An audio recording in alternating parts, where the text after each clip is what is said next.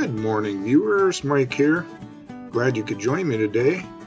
Well, let's go ahead and get started on working on this second gear.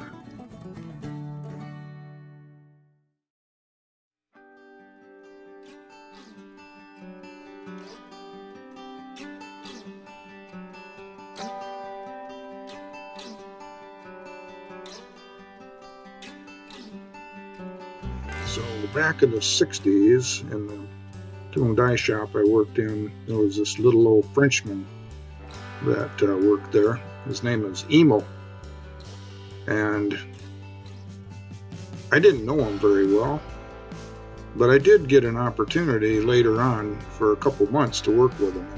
He was really a good die maker, and I learned a lot from him.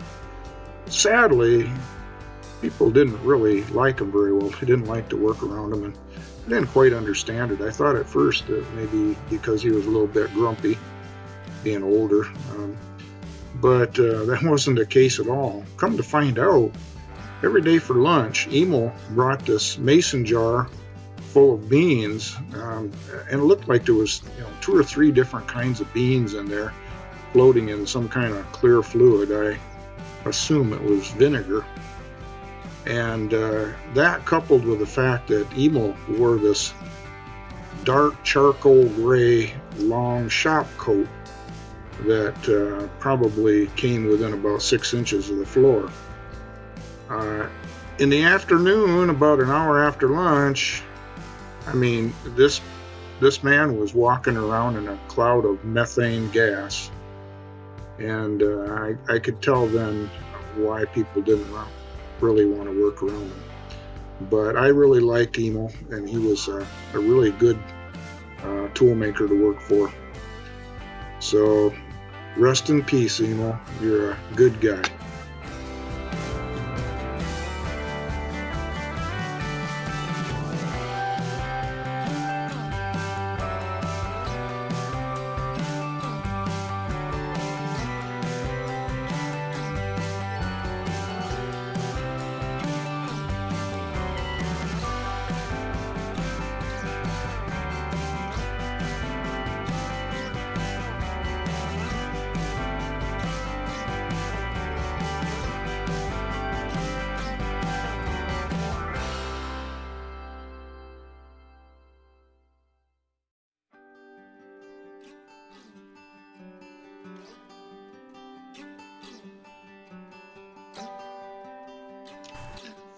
Now this gear is 4140 annealed steel. At the end it'll have heat treatment, and we'll put it up to about 30-35 Rockwell.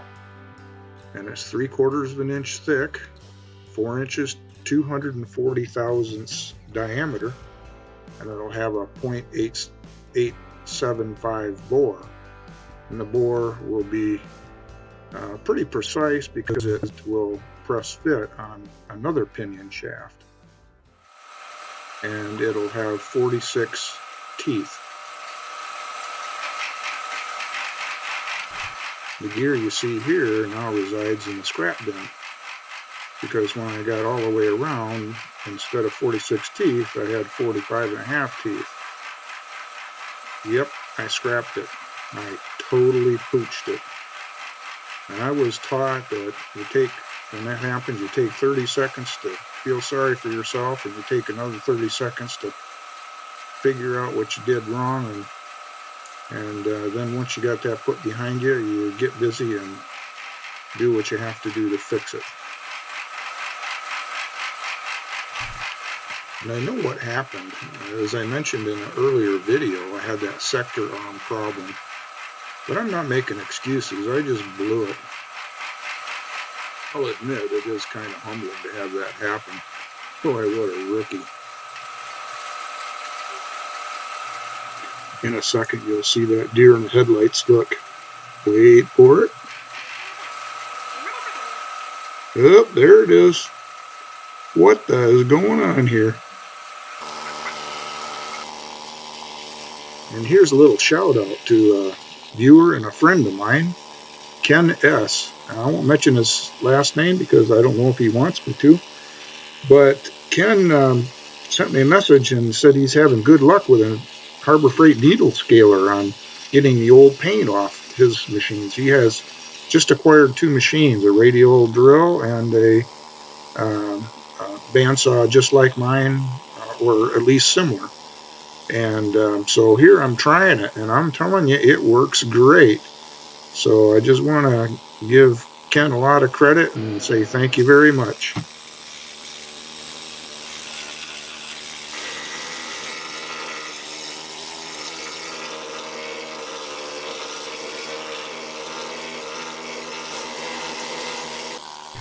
Camera work here is terrible. I'm trying to hold the needle scaler in one hand and the camera in the other, and I'm just all over the place.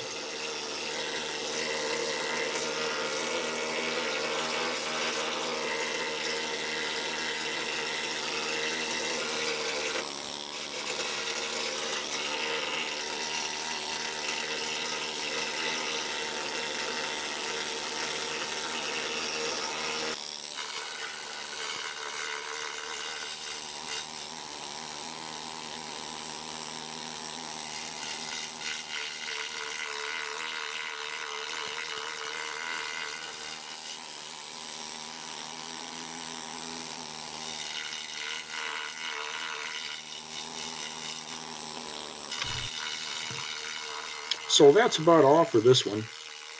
The next time I see you, I should have that gear remade and out for heat treat. So until then, this is Mike, signing out.